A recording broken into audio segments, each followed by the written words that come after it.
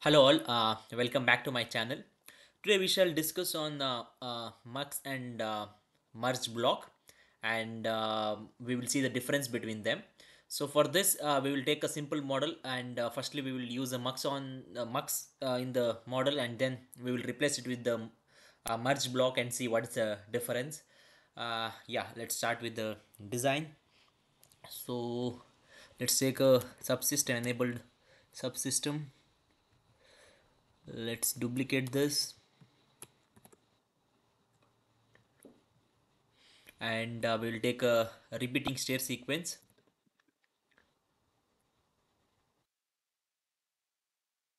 Again we will just replicate this. And yeah, and we will take a logical operator block, not a logical not.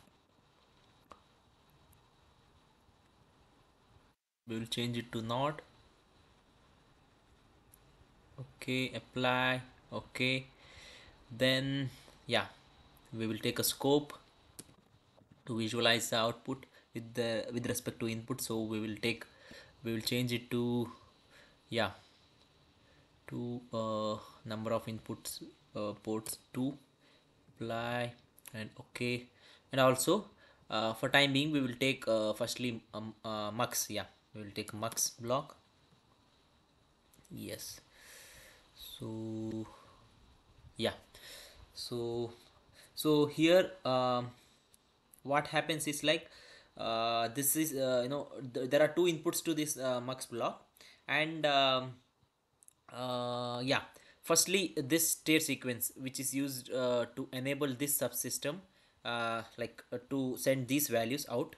Say for example we will set these values to 101010, say 10 values we will keep.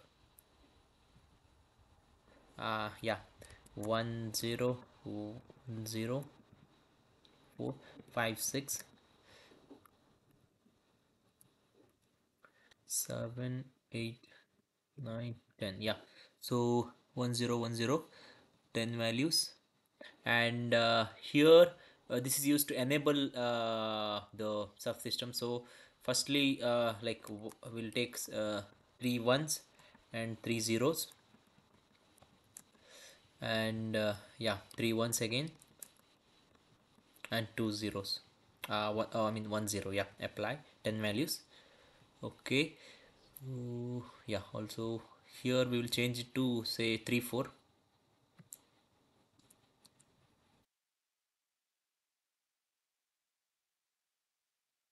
3 4 3 4.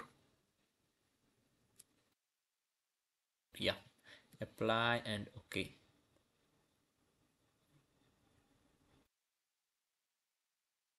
Yes.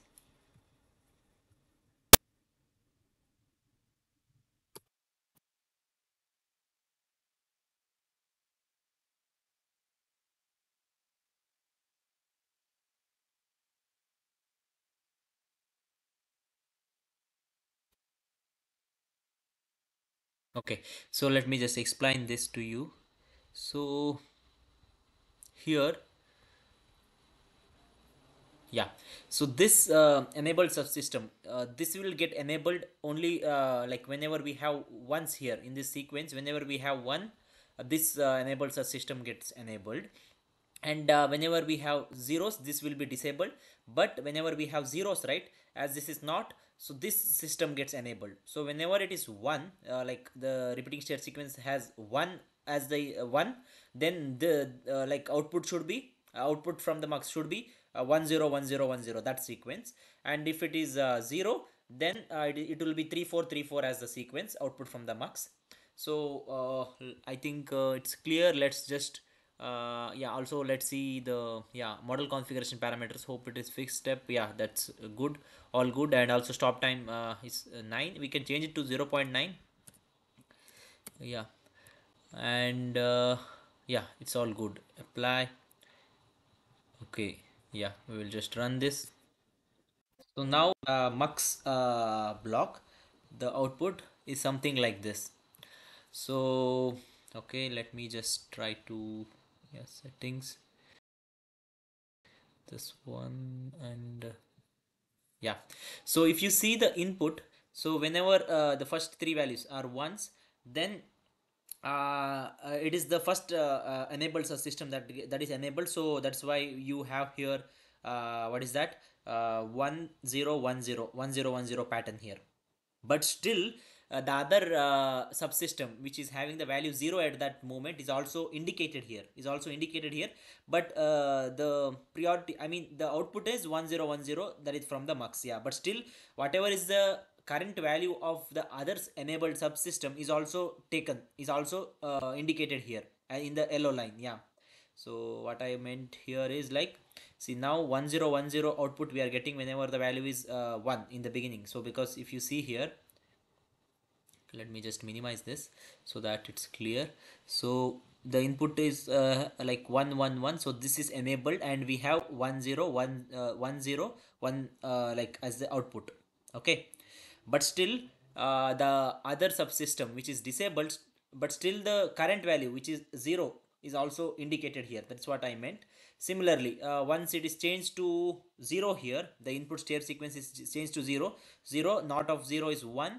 So what happens is like this gets enabled. So 3 4 for this, as I mentioned, the staircase sequence input is 3 4 3 4, so the output is 3 4, I mean 4 3 4, that output is given here. But still the other value which had stayed in 1 is still maintained here, then again when the input state sequence goes to 1, again the like the output of the this subsystem is maintained, then the other subsystem like as 101, that output is given.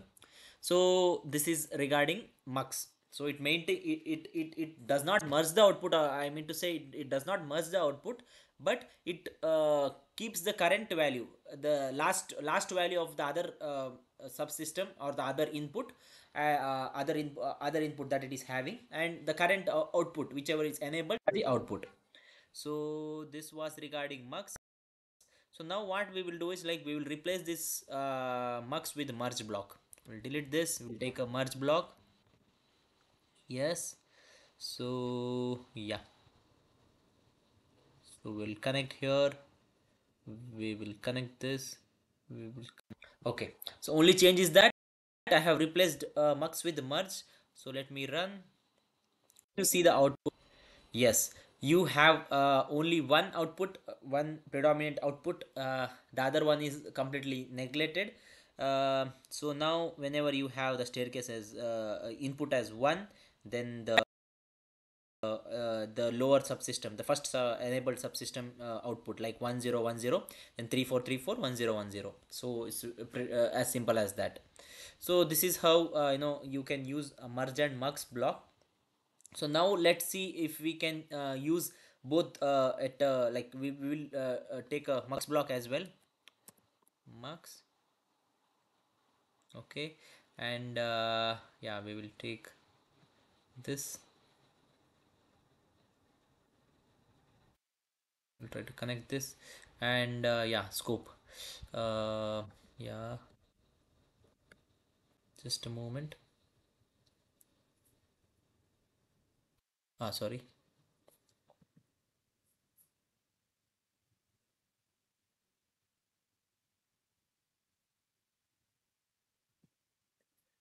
number of input ports will change to 3, apply.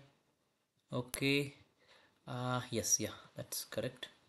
So we'll try to run, but you get an error.